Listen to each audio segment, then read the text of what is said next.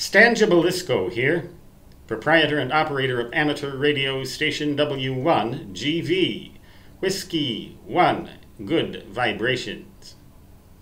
Last night, I saw a video made by someone who had visited the Maxim Memorial Station at the American Radio Relay League, W1AW.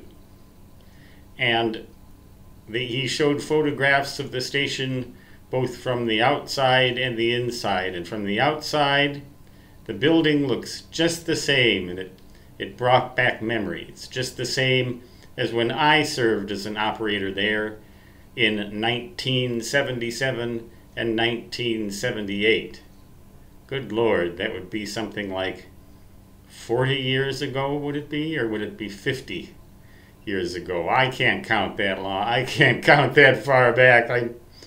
But I can remember the code practice that I copied from W1AW as a junior high and high school student, and the mesmerizing effect that the sound of their Morse code had on me, and how much I enjoyed copying, and I mean copying, on wide-ruled notebook paper with a roller tip or ballpoint pen, copying that code and increasing my speed from 10 to 13, 15, eventually copying bulletins at 18 words a minute and 20 words a minute, because my ultimate goal was to obtain the extra class license, which I did sometime around 1972 or thereabouts. I don't remember exactly when.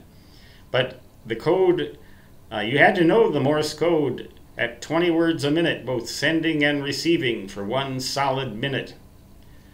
And you had to prove that at the FCC field office, Federal Communications Commission.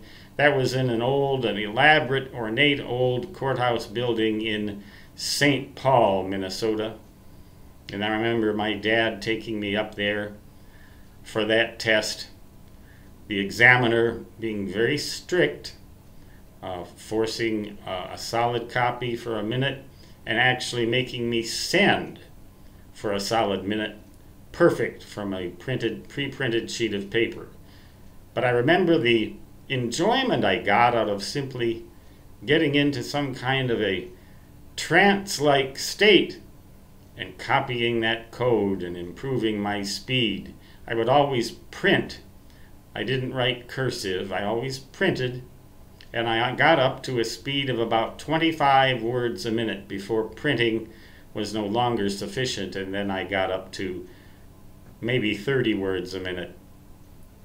But that was more than enough to pass the extra class test. I also remember the theory test, which was just as difficult as the first class commercial license theory test that I had taken just a few weeks ago.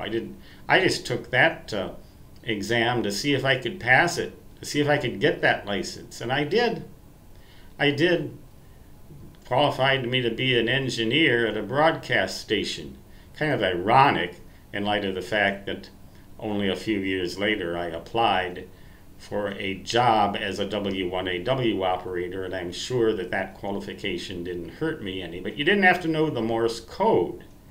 I remember W1AW code practice, and during the video, this fellow showed W1AW being printed out, their code practice being printed out by a computer, but I remember the sound of that code. And he gave us a tour of the interior of the building, not a very thorough tour by any means, because he didn't want to take a whole lot of your time, as I don't. I'm trying to avoid that. However, I remember the transmitters back then, and they're much different today than they were then. The antenna farm is similar, but the actual antennas on it are different. I remember some of the terrors I got during severe thunderstorms with those 100-plus foot towers. We had to keep right on operating that station transmitting those bulletins in CW. And if we lost power, we had generators. We had the works. Only a direct lightning hit that fried all the radios could knock us off, and it never did. But I do remember the mesmerizing effect, even as I worked at that station, of the code practice and bulletins going out into the world from W1AW. And I was there, and I was responsible for making sure that it happened.